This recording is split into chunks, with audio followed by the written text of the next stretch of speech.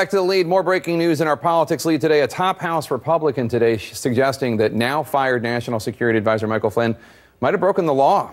House Oversight Committee Chairman Jason Chaffetz of Utah said he has seen no evidence that Flynn complied with disclosure laws regarding the money he took for engagements and appearances in Russia and lobbying for a Turkish company. Chaffetz and his committee wrote to the White House for more information on this, but got an executive Heisman in response. Asked for information about Flynn's contacts with foreign nationals during the transition. The White House acted as if the transition was some grainy, hazy memory like Woodstock, and not the period in which Flynn was the incoming national security advisor in a process run by the vice president. All the information that they're talking about occurred prior to him being at the White House. To ask the White House to produce documents that were not in the possession of the White House is ridiculous. Okay, that's during the transition. What about after the transition, when Flynn was in the White House? Well, for that information, the White House said releasing any such documentation might compromise national security. That's the same reason they gave for not publishing the White House visitors' logs, incidentally. It's a catch-all that all administrations use when they don't want to release embarrassing information. So then the big question, of course, did Flynn break the law when filling out his questionnaire for his national security position and not including the $45,000 in payments from the Russian government? The White House would not say. That would be a question for him and a law enforcement agency, whether or not he filled. I don't know what he filled out and what he did or did not do. You might want to look into that. Let's bring in my panel. We have with us Dan Pfeiffer, Amy Walter, and David Urban. David Urban, let me start with you, the man who won Pennsylvania for President Trump. You're not a member of the White House. You don't have to defend anything you don't want to defend. But a few weeks ago, people were wondering why Michael Flynn wanted immunity. This might be why Michael Flynn wanted immunity. Oh, I think that's a pretty good chance there, Jay. I would say that Chairman Chaffetz is not necessarily one who is going to take that position that he did today, saying that he saw nothing, kind of taking a swing at General Flynn there. I'll say, but I still would say let's reserve judgment. Let's wait and see. General Flynn, I worked with him. He's had a distinguished career in the military, a 3-star general, lieutenant general, headed of the Defense Intelligence Agency.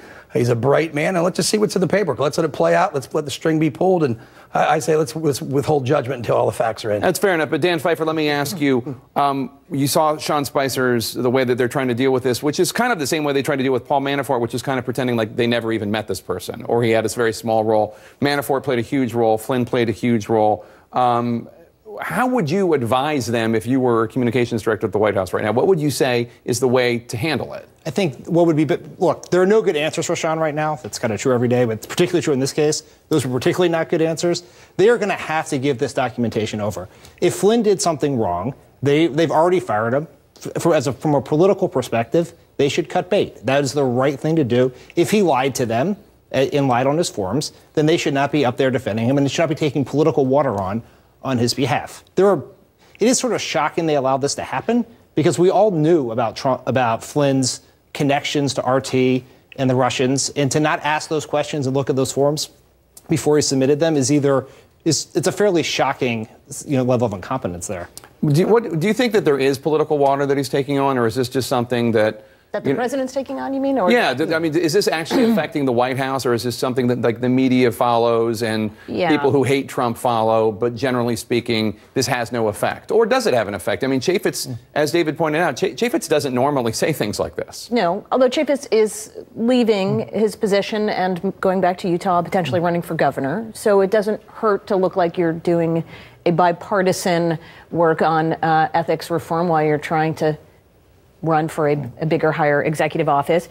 At the same time, I would say, I agree with your first point, Jake, that I think that for most Americans are not sitting around going, I wonder whatever happened to that Michael Flynn. He's not part of the White House team right now.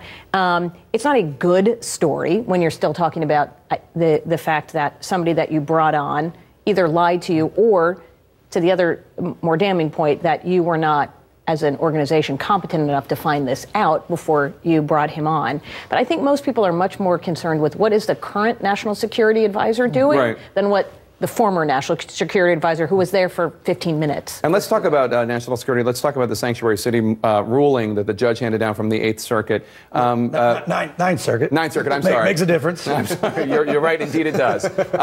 So what do you make of all this? Look, I think, as you spoke with earlier in the segment, we spoke with Becerra and also with Cory Booker about what happened in Newark, right? Not 2 years ago, something very similar happened in San Francisco, a horrific incident with a criminal alien. I don't see why these are mutually exclusive goals in terms of protecting folks from criminal aliens and having the cooperation that Becerra and others spoke about. I don't think they're mutually exclusive.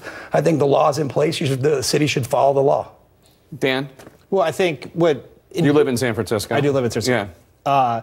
As both Becerra and Senator Booker pointed out, there's a difference between the policy and the actual implementation of the policy. I think what Senator Booker was referring to in Newark, the policy was not handled correctly either at the federal level or the local level, and that's the difference. But there is a reason this does not work. There's a long history of people, members of the community who are undocumented, who've been there for years, not turning to law enforcement, victims of domestic abuse being afraid to report abusers because they're afraid they will get deported.